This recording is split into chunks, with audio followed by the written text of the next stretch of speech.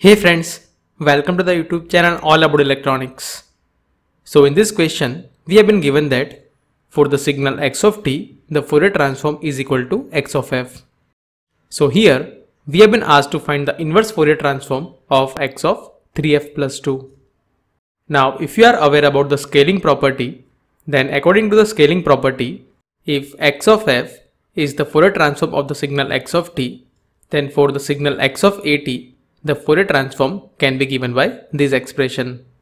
So here let us assume that this a is equal to 1 by 3. That means in that case, the Fourier transform of the signal x of t divided by 3 will be equal to 1 divided by 1 by 3 times x of f divided by 1 by 3.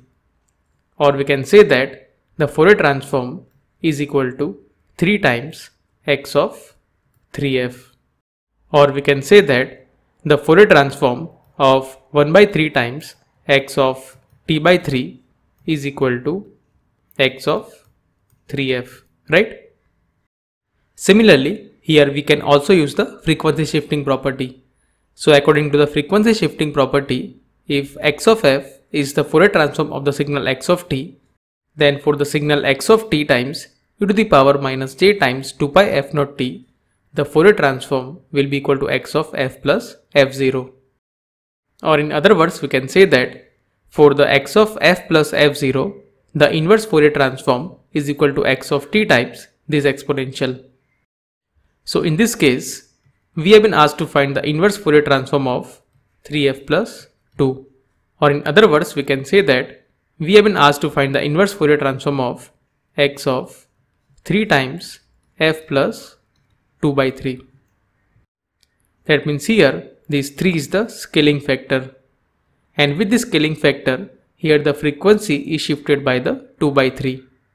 So here we have already seen that for the x of 3f, this inverse Fourier transform is equal to 1 by 3 times x of t by 3. But with this scaling factor, if the frequency is shifted by this 2 by 3, then its inverse Fourier transform will be equal to 1 by 3 times x of t by 3 times e to the power this frequency, that is equal to e to the power minus j times 2 pi times 2 by 3 times t. That means here instead of f naught there is a 2 by 3.